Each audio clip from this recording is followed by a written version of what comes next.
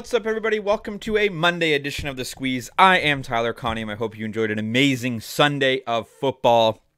Like I talked about yesterday, there's just something about NFL Sunday. And you put on Red Zone, and as Hansen says, 7 hours of commercial-free football. And it's a whirlwind. And I always like, my favorite part is the 1 o'clock games. I'd say the start of the 1 o'clock games, you kind of fade a little bit in the afternoon because everything's so chaotic. But then I always like that break after the 4 o'clock games. You can kind of, have dinner or do whatever you got to do. And then you can kind of, you settle in and you watch the night game. Your full attention is there. You're not bouncing all over the place like you are with Red Zone. But interesting day, interesting Sunday night football game. 40-0 for the Dallas Cowboys. I was getting smoked in my fantasy league. I had the Dallas Cowboys defense. They got 38 points, and now I think I'm like 25 points back going into tonight, and I've got Dalvin Cook and James Cook, and he's got nobody. So fingers crossed for a big week one, because I also have Dak Prescott, who got 6 points. So not so good there, but in terms of the betting, it was a good day. It was a 3-0 sweep here on The Squeeze. We hit all three of our bets. We had... What did we have? We had the Jalen Hurts under 242.5 passing yards. He only had 170, even though the Eagles won that game.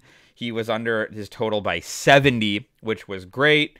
What else do we have? We had Jacksonville -4. That was interesting at the end. Anthony Richardson got hurt, so Gardner Minshew had to come in. The Colts had it on the goal line. They couldn't score there, which was nice. And then we had the San Francisco 49ers on the money line. That was never close. It was 30-7. Now, if you're in the Discord or you do follow me on Twitter, we hit some other nice props too. We had Brian Robinson over 58.5 rushing yards. That hit. We had Deshaun Watson over 22.5 rushing yards. That hit.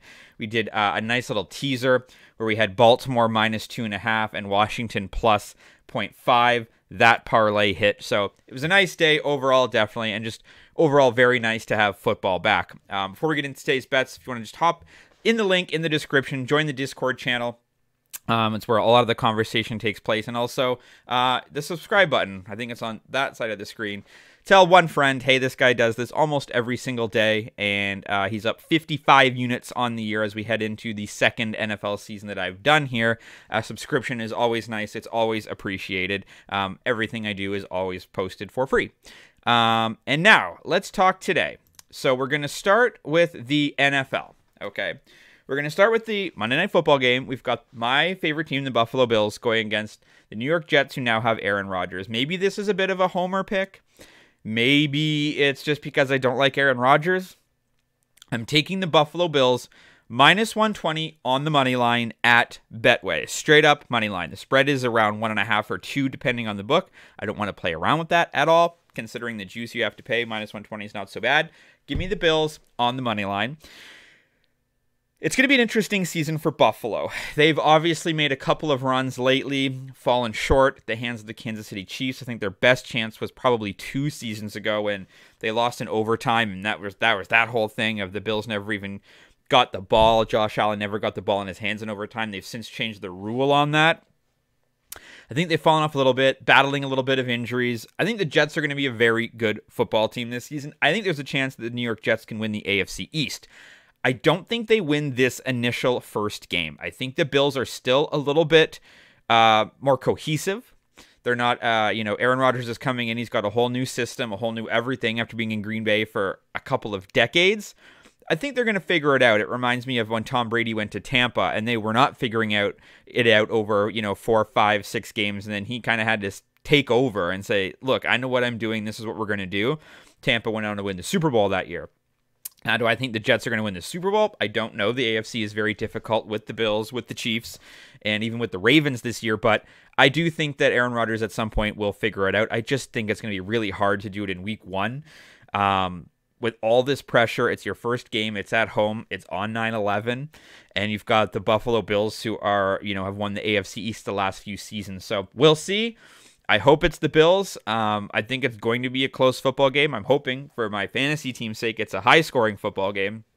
But I just think until the Jets figure it out, it's going to take them a little while. They might need that road game against a lesser opponent to get that sort of figured out. So I'm going to take the Buffalo Bills on the money line, minus 120 at Betway.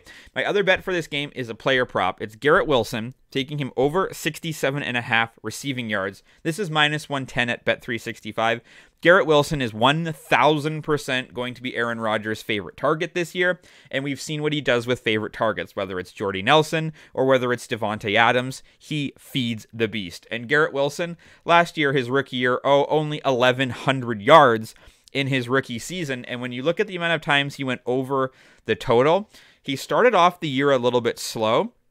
But once we hit week 11 last year, he had 95, 162, 78, 98, then he had 30 and 18, and then 89. But 1, 2, 3, 4, 5 of his last 7 football games, he went way over this total, and this was not with someone of Aaron Rodgers' caliber there. I think the addition of Dalvin Cook is going to help along with Breece Hall because you're going to be able to do a lot more play action. You guys are going to get open because there is the definite fear of a run that's going to be a little bit more scary than Michael Carter was, for example.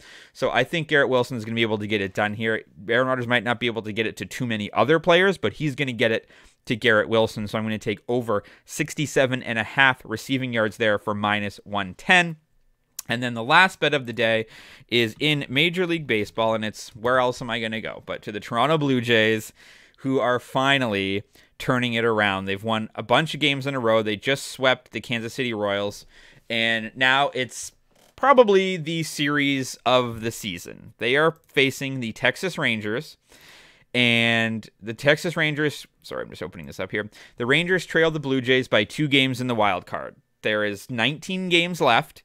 This is it. Jays are 80 and 63, Rangers are 78 and 64. You also have the fact that there's this rivalry from 2015, 2016 from the bat flip, from the punch from Rougned Odor to Jose Bautista. These teams do not like each other. This game is being played at the Skydome.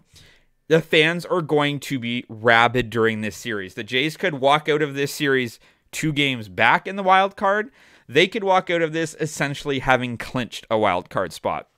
It's probably going to fall somewhere in the middle, but I like this game to go under. You've got Dane Dunning going today for the Texas Rangers. He's 1-4 in his last 5 starts. He's got an ERA of 2.8, but he's only given up, the highest total he gave up was 4 earned runs. That was against the Minnesota Twins a couple starts ago, but he's given up 3, 4, 3, 1, and 3. So he hasn't been terrible, and the Jays really aren't scoring runs. The Jays are 76 and 59 to the under this season, and you look like they swept Kansas City, but they went under, and a push. They scored 5 runs, 5 runs, 5 runs in all 3 of those games.